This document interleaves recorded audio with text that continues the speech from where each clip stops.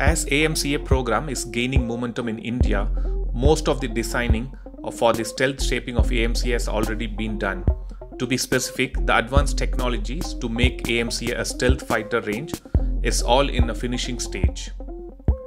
The main constraint for Indian Air Force and AMCA program is the unavailability of an indigenous engine.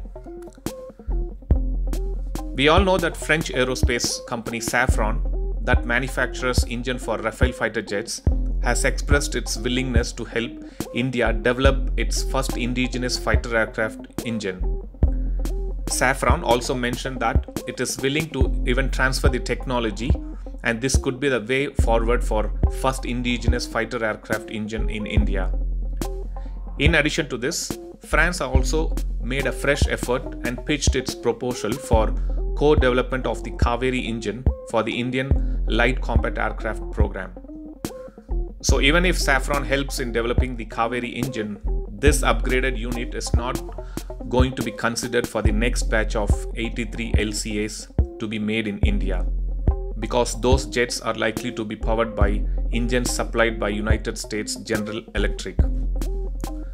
So according to the sources, 40 Tejas Mk1 and 83 Tejas Mk1A will be powered by F414 GE IN-20 engines, and F414 IN-6 afterburning engines will be sourced for 200 Tejas Mk2.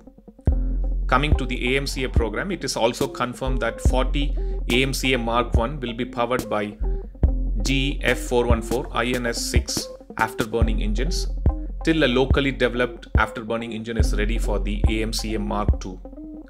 So with 360 plus jet to be powered by GE 414 or 404 family engines, the whole fleet will require nearly 1300 engines, and its number will only grow if India decides to stick with 414P engines for the AMCA Mk2 also. HAL plans to develop lead-in fighter training based on trainer variant of Tejas Mk1, which means there would be more demand for the American manufactured GE engines. So American engines will not only dominate the Indian fighter fleet, even if Indian Air Force never inducts any American fighter jet in its fleet. So this makes the Indian Air Force fleet vulnerable to sanctions and restriction on the supply of spares to India in the event of any relationship fallout with US government. In order to avoid such dependency on America, India has to locally develop at least 2 engine variants with a foreign aero engine maker. With the phase the indigenous engine development is going, looks like India will require at least 10 years for the new engine to be ready for the production. Let's hope Indian Defence expedites the indigenous engine development and successfully come up with a locally developed engine at the earliest.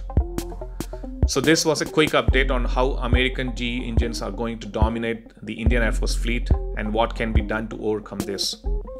Thanks for watching. Please do subscribe my channel and hit the bell button next to it, and also feel free to leave a comment in the comment section. Thank you.